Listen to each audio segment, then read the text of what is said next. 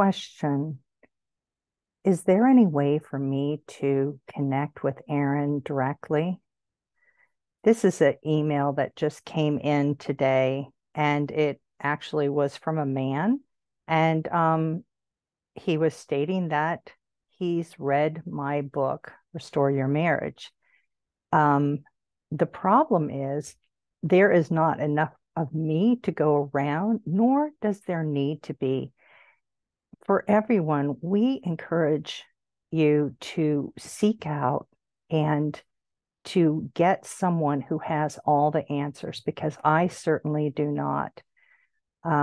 Anytime anyone asks me anything, I don't assume, oh, yeah, this is the answer, because I don't.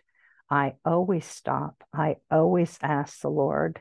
I ask of God. It says, if any of you lacks wisdom, let him ask of God, who gives it to all men liberally and without reproach. And that means it's anyone. It really doesn't matter. As a matter of fact, even someone who doesn't believe in God can get the answers. And that's what I have done numerous times in meeting. Just talk to God yourself.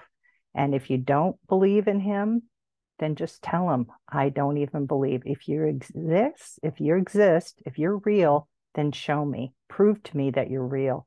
And he will go out of his way to show you that he's real, that he's listening, that he has the answers. Now, with that said, he has called me to teach. He has called me to pull together many resources. And that's one of the reasons I put together the Be Encouraged video, the first one and the second one, because I had so many people that wanted to talk to me, discuss with me, ask me questions. But again, I can't get the answers that you need, because you're God the Father, whether you need a father, if you're a man and you need a brother to talk to, you have that. You have God the Father, you have the Lord. For women, it's so much easier because I can relate, because, you just need a husband, really, like I have, your husband is your maker. The Lord of hosts is his name. So I hope that this helps you to know that their answers are there.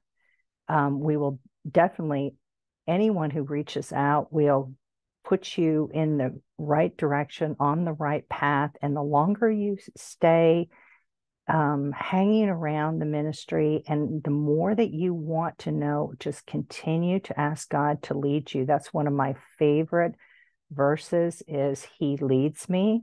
It comes from the Psalms, and so just trust that he'll lead you. And if you acknowledge him, he'll direct your path. That's what he says. All you need to acknowledge him is just to say, hey, what am I supposed to do? What's the answers? Where do you want me to go?